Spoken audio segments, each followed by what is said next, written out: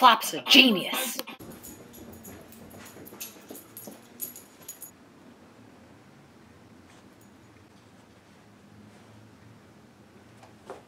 What's that? You want to learn an expository essay? Well, of course I'll tell you about an expository essay. Let's grab a snack first. Well, an expository essay has 3 parts. First paragraph is an introduction paragraph, kind of like the top bun in a hamburger. This one only has a couple sentences, including your hook and your thesis.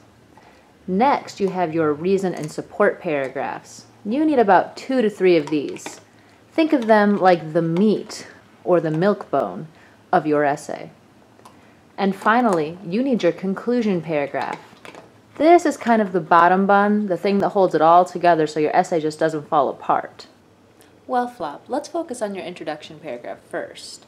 That's the paragraph that gets your reader interested. The first sentence you need is a hook. You can use a question or a snapshot or any funny story you can think of. After you have your introduction, you need to have your thesis sentence. This is your main idea sentence that tells the reader what you're going to be writing about and gives 2 to 3 reasons why you're going to be writing about it.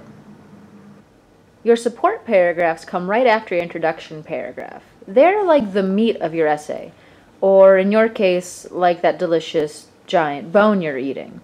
This is what the reader really wants to know.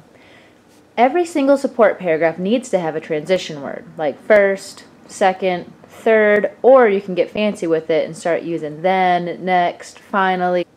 Make sure each one of your sentences has a topic sentence, a main idea.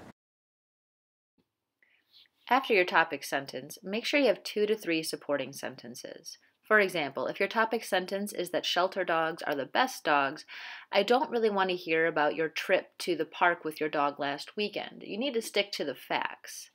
Or about your neighbor's German Shepherd. You need to make sure your sentences stay on topic. The last thing you need is a cat doing that. I mean, a conclusion paragraph. Max, please, we're writing.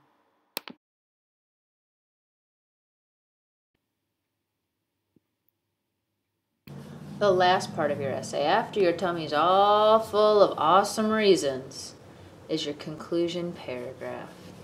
This restates your thesis, which means you say exactly what you said before, just so you make sure that you stayed on topic and so your reader doesn't forget what your point was. Then you need to end your story with a bang. Make sure your reader remembers your essay.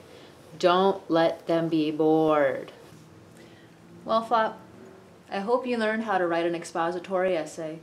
Now we just got to work on getting thumbs. Outside? Do you want to go outside?